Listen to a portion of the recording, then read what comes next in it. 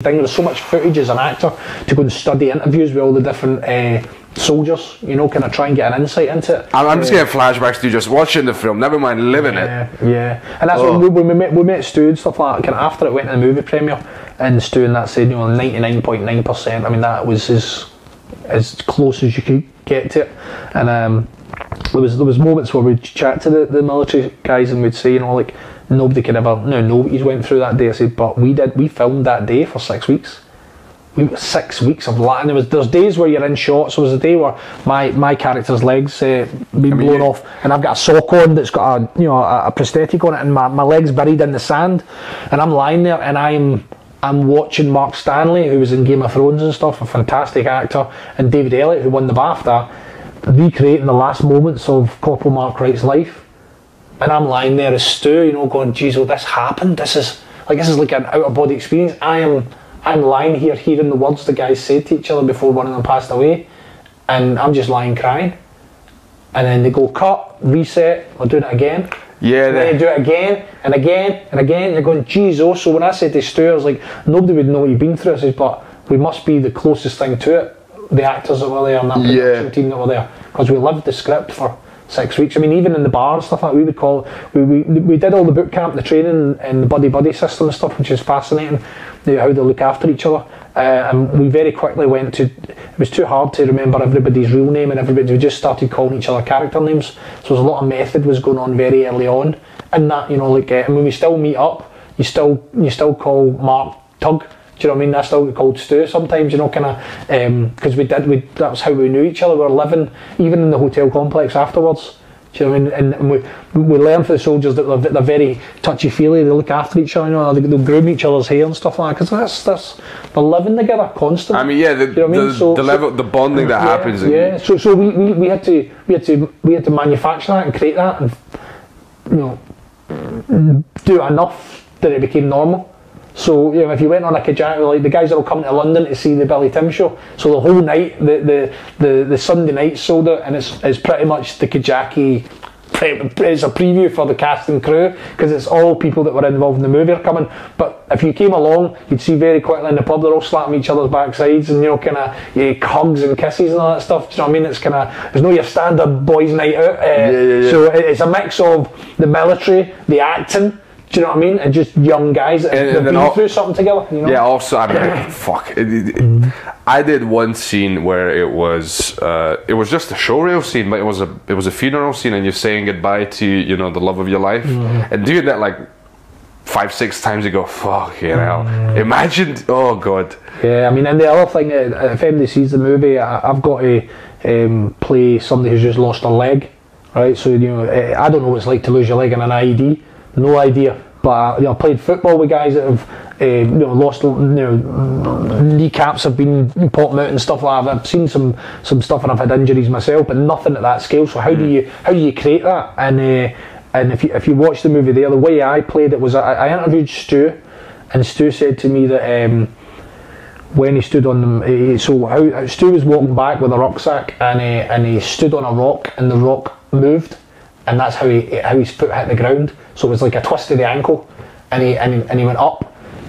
So he said when he first went up and he landed, he said his lines in the script. He said, "Oh, for fuck's sake!" And he said, "Oh, for fuck's sake!" The way I've just spilt that juice. Oh, for fuck's sake! I just can't believe I've done that. It wasn't screaming, "Oh, for fuck's sake!" It was, "Oh, for fuck's sake!" Right? It was like as if I can't believe I've just done that. He says, and then he said to me, and then my training kicked in, and I went into my pouch and I got my morphine and I stuck it in my leg, and, you know, kind of all the training kicked in and stuff like that. And I was sitting there in his house when he told me, and I'm going, it's not going to be, this is the actor in me and the producer, I'm going, it's not going to be a great scene if you do everything you're supposed to do. Now, if the training kicks in and it just goes exactly as it's supposed to, it's not that great a scene.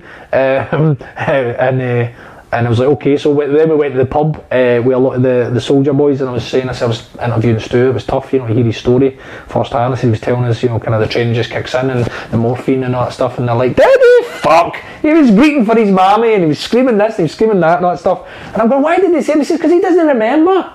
He was in hospital for months after it, you know, like kind of, in his head the training kicked in. But when it actually happened, he just lost his leg. He's on, when he put the morphine in, he was all over the place. It wasn't him that administered the morphine, it was somebody else. I was like, oh wow, this is great. So what that gave me was artistic license then to give Stu what he told me. He told me the "oh for fuck's sake." So that's in the movie. When you watch the movie, that's my tip of the hat to Stu. So stand in the mine, go down, poof, oh for fuck's sake, look at the leg, and then it's mine. And as of that moment, when you watch it, that is me playing what I think I would do if I lost my leg. Right? Because in amongst it, I chatted to Stu, got mixed reports for him, got mixed reports for the soldier, and I thought, I can only play my truth then in that moment. What would a human being go through in that moment? And and the other thing I decided was, I don't know if you've ever had a bump to your nose, right? And somebody comes over and says, let me see it. And the first thing you do is say, don't fucking touch it. Right? Well, I thought this would be an extreme version of that. You know, the last thing you want if you look down and your legs half away is somebody to come and touch it. Right? So I thought, unbeknown to the other cast members, I thought, I'm not going to tell them, but they're going to need to wrestle me. I'm not letting them put the tourniquet on the leg, so they're going to need to tire me out or hold me down to put that tourniquet on. So obviously I'm in the ground, my leg's buried in the ground, I can't go anywhere. So what happens the first day is they've got all this big piles of dirt on sheets, everyone's standing by, and action, they throw the dirt up, the dirt hits me, and that's me to act that the mines just went off, right? So, oh for fuck's sake, lads, we get me the morphine, right? The guys all come over, and at that point, I'm saying, leave me alone. I'm wrestling with the guys, don't fucking touch me, leave my leg, don't touch me. So David Elliott, he didn't know what was going to happen, so he's having to grab my arms and he's trying to hold me down, and I'm a big boy compared to David, so I'm fighting with him. Grant's there, big Grant Kilburn, his job's to put the tourniquet on the leg in the scene. So bear in mind he's got me and David wrestling, and he's trying to do his stuff, and he's like, let me do my job. I don't know if he's saying that as an actor or as a soldier. He's like, let me do my job. And it's an amazing piece of cinema. But there's so many different aspects of it that make it that, and the fact that you know that's a true story. That's what these guys were going through. Do you know what I mean? And I always thought that Stu knew when the tourniquet went on that was no leg anymore. It needed to be done to save his life, but also that there won't be a bottom half of your leg if you survive. You know what I mean? So an incredible story, and the reviews is just phenomenal. And the nice thing about it is, when you make a movie like, normally you make anything, you do a comedy, you're like hoping the audience like it, you get good reviews, right? That's a successful night. That's the best case scenario. We both like it, you know. Well, this movie was different, as the critics might have liked it and the audience might have liked it, but if Stu sat in his house or any time they watched it and they went, no, it's a lot of shite, they messed it up, that's not my story, then we failed. So the first audience I was responsible to was Stu. I was wanting Stu to watch it and Stu to like it. And I then thought, I don't care if anybody else hates it.